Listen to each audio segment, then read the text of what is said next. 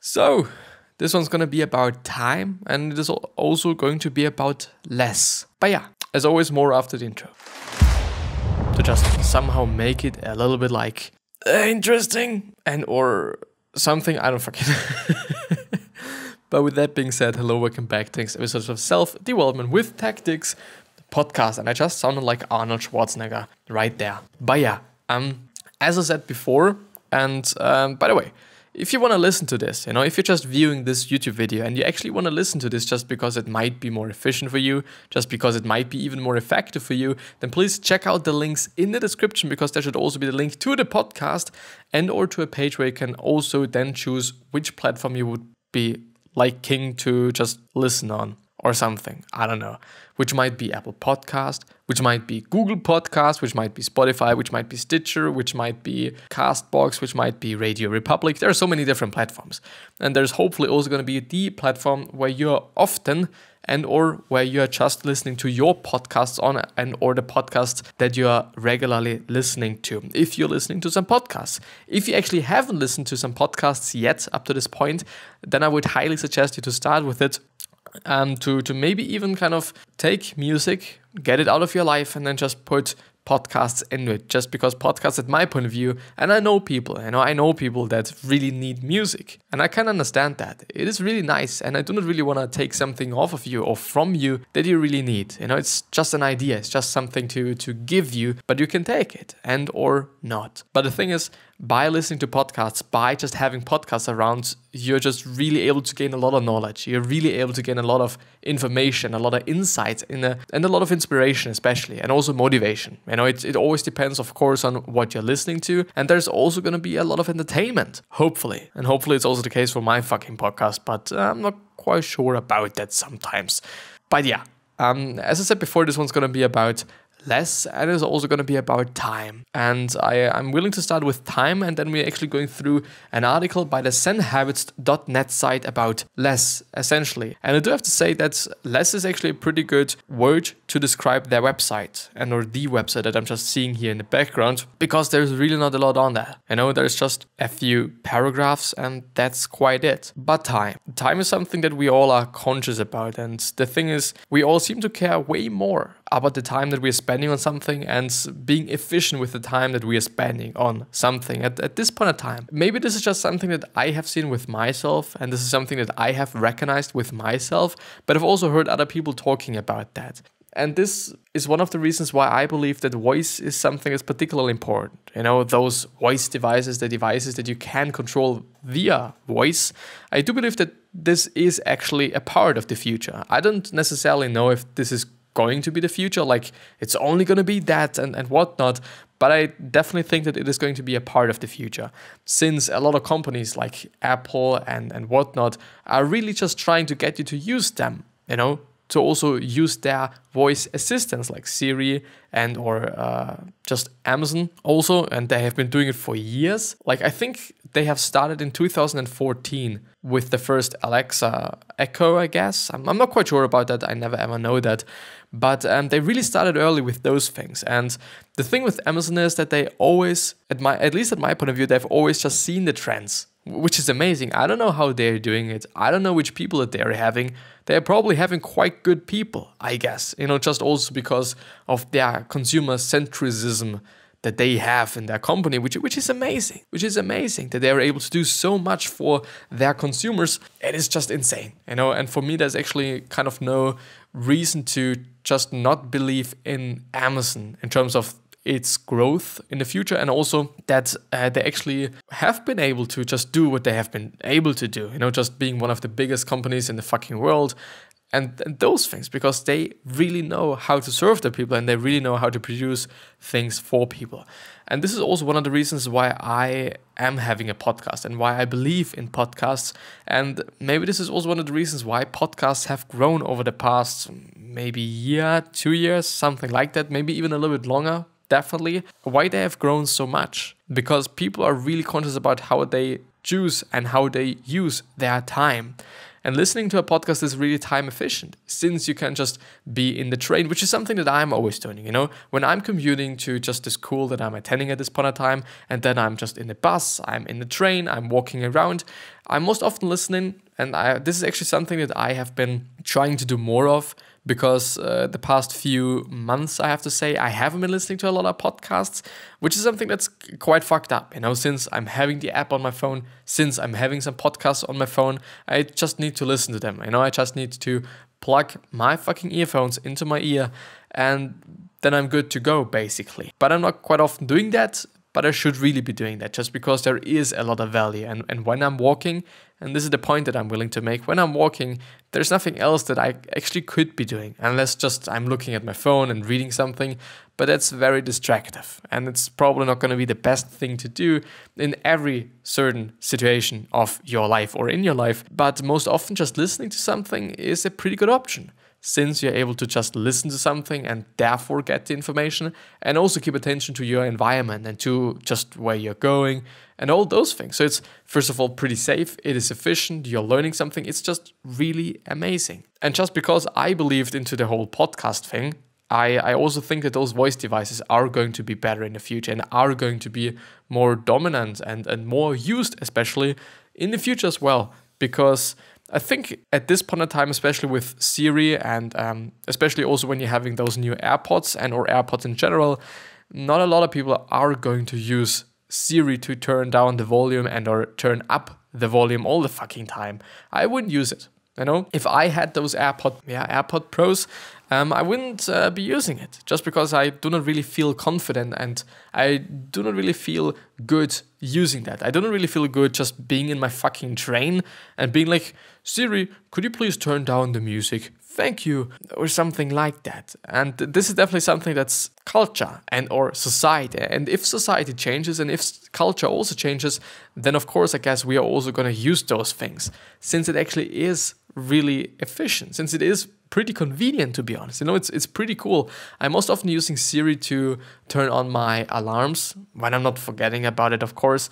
Then it's just really efficient, and it is way faster for me to just, rather than going onto my phone, going into my fucking alarms, and then just turning them off manually.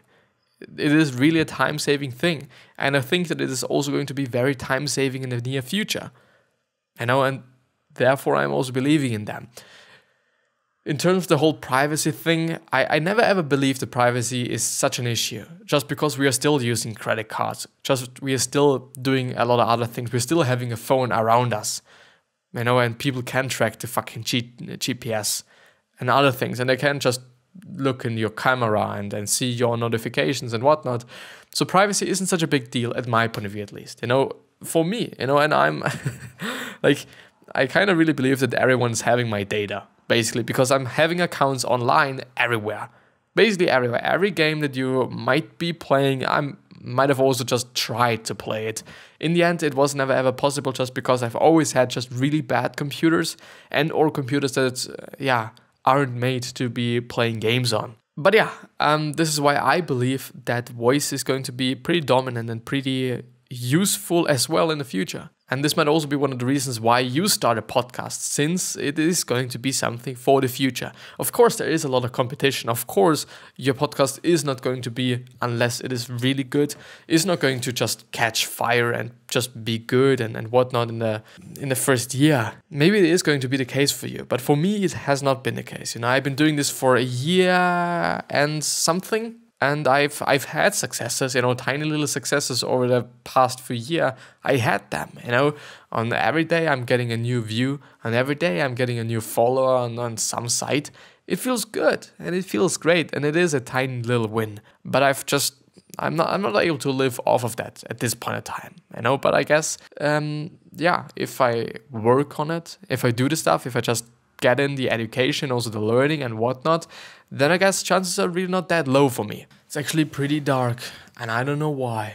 But let's actually have a look at the that you can see on the left side of the screen. As I said before, it is from the zenhabits.com site. I guess it is .com. I never ever know that. I always forget about that. And it is called The Way of Less by Leo Babauta or Babuta. I'm sorry for for the pronunciation mistakes and for the pronunciation of fucking whatever. So our lives naturally get filled with clutter. Progressions that we ordered online pour in week by week. We take on more and more and more, and we are constantly reading and watching and responding. Messages pour in daily as well. The modern, well, I've just really misread that. I'm sorry, but I'm not going to reread it because it's probably not going to be way better. But yeah, the modern world is one of more, and still more. What would it be like to declutter our lives and live with less? ? The way of less is one of less clutter, fewer possessions, just the essentials. So it's about minimalism basically as well. And it is something, I kind of feel like that minimalism is something that a lot of people are getting into. I don't know why actually. You know, I'm not a minimalist. This is not really something that I am. At least I wouldn't consider myself some minimalist. Also just, you know, if I'm just having a look at my room, it's not really tidied up. Like there's just a bunch of things, as you can see also in the background, laying around and whatnot. So I don't know. I just really wouldn't myself considering, or I wouldn't really consider myself a minimalist. But, you know, just comes up to the definition. No need to reach for the comfort of buying things or holding on to things because you have learned to take care of your stress without things. Less doing and busyness because you have said no to more things and have focused only on the things that make the most difference. Less distractedness because you're checking on the things less, more focused and less responsive. And the last one is less on your read list, less on your watch list or to watch list and or to read list, and less that you have planned because you've let go of needing to read and watch and do everything that looks interesting. By reducing down to less, you learn to become content with little. You have space in your life, you can breathe, you can give focus to what matters most to you. You can find joy in the simple things. This is the way of less, and many people I know have found it to be a joyful way of living. I often get off the path myself, but returning to it is always like coming home. And I would actually say so. I would actually say so that if you're actually having some sort of a way of living, I guess, then I think like it really is like a path. You know, of course you're gonna get off track sometimes. Of course there's going to be some days where you're not gonna be as good as on some other days, which is just the case with everything. Like on some days, like today, this episode, I do not really feel that this episode is better than last day's episode. I kind of feel like that last day's episode is actually better than this episode, and I don't really know why. You know, there might not even be a reason for that, you know. I don't know. You know, it's just something that I kind of feel like. But yeah, just, you know, it's going to vary on the days. You know, maybe it's going to be always good on Monday and it's always going to be bad on Wednesday. Could be the case, you know, and this is having something to do with self-awareness and knowing yourself and just also recognizing things and recognizing patterns. But yeah, the way of less is not really about saying no to everything or tossing everything out or doing nothing. Sometimes it involves those things, but that's not what it is all about. It is about saying yes to what really matters, paring down to the essentials that matter most to you and making space for those. What matters most? What are your essentials? My list might look something like this. The first thing is my mission, which is work, including writing and teaching. The second thing is my loved ones. The third, learning. And the fourth, an active, healthy, and mindful life. The last one might seem like a cheat, but it is flexible. It includes meditation, but could include walking, hikes, sports, lifting weights, yoga, cycling, swimming, surfing, or even more. So what are your essentials?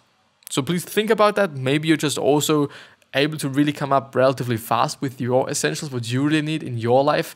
And yeah, you know, things that you couldn't really live without, I'd say. Possessions. You can also make a list of essential possessions. Mine might include a minimal amount of clothes for a week, a dozen books or so. I have more than that right now, but I'm paring down. Exercise equipment and yoga mat, my computer and phone, and of course things like dishes, towels, a bed, sheets, and those things that you just need. Projects and doing. How much do you have on your plate? If you could whittle it down to the essentials, what would it look like? For me, it might look like my mission, one project at a time, cultivating the communities of my programs, including responding to messages once a day, learning project, and doing things with my loved ones. I'm not saying these are the only things I ever do, but they have become my projects and doing essentials lately. Digital essentials. So how do you do, or how much do you do online? What do you read and watch? How often are you responding to messages or checking social media? If you had to prepare or pare it down to your essentials, what would it be? For me, it's email and the online communities for my programs, along with team and client messages. I also check a few news websites, but those aren't essential for me. I also often do my learning projects using online reading. It is not about cutting everything out of your life, but about contemplating what your essentials are. Getting to the way of less. Once you have identified the essentials, getting to the way of less is the next part of the journey. We don't go into the details of it now, or right now, but here are some key points to this journey. Identify the essentials, which is the first point, which is, I think, just the thing that we just been doing. The second thing is start decluttering the rest one chunk at a time. If you really know what your essentials are, then actually, throwing all the things out of your life that you really don't need makes sense, at least at my point of view. The third, learn to cope and thrive without the buying and overdoing. The fourth, find joy in the things that matter to you. The fifth, start saying no to the rest more often. And then enjoy the space. Enjoy the space that you're having. Enjoy the things that you're having. Enjoy the things that you're able to enjoy. Because we all have things that we enjoy. Just because I'm kind of thinking about it, I do think that there just always has to be some sort of escapism. Even though escapism, in my point of view, is just such a word that might not be that positive and might more like be a negative word, or a negatively connotated word. But I don't know, like we all are having something like, that are escaping us. For me, it might actually be the episodes. For me, it might just be the work that I'm doing. For me, it might just be watching some YouTube videos or listening to some podcasts when I'm on the go. Or it might also be being in school. I don't know. But there might be just drinking a glass of wine every day for you. It might be just drinking a beer every day for you, even though these two things are not really something that I would suggest you to do, since it's not healthy. But we all have certain things or certain ways to cope with stressful days or to just regenerate and those things. But this is quite it with the article. I haven't gone through the whole one, so if you do want to check it out on your own as well, the link is going to be down in the description so that you can read it on your own, so that you can go through it on your own and see if there is something that's essential for you in here. Oh my god. And I don't know why my voice is fucked right now. I cannot really tell, but it is what it is. I do just want to have a look at the Zen habit site, or I'm just gonna, I'm gonna end the episode there, just because I do not want to stretch it. I do not want to give you more to listen to, just as there is information and or value, those things. I wish you the best health, of happiness, and also success. And I also hope that you're going to remind yourself when you're going to be remembered, which basically means that you're just going to be a nice person. And then you're also going to be remembered as a nice person, potentially. Not really, since there's so many people on this planet and there's just going to be some people that hate you. It is what it is. Like, we are too many people, so that the chance would actually be so low. Because it actually is pretty high, I guess. But 3 other questions that I hope that you're going to ask yourself are: why are you here? What are you trying to change? And what is bothering you the most? And those 3 questions are hopefully going to show you your purpose and maybe even a business idea, since a lot of companies started out with solving what really pissed them off. And with that being said, I hope that you're actually gonna subscribe to the podcast and also subscribe to the YouTube channel, so that I'm gonna see you the next time and so that you do not miss out on any good information or on any valuable things that I might be sharing on my journey to something. I don't know. But I'll see you the next time.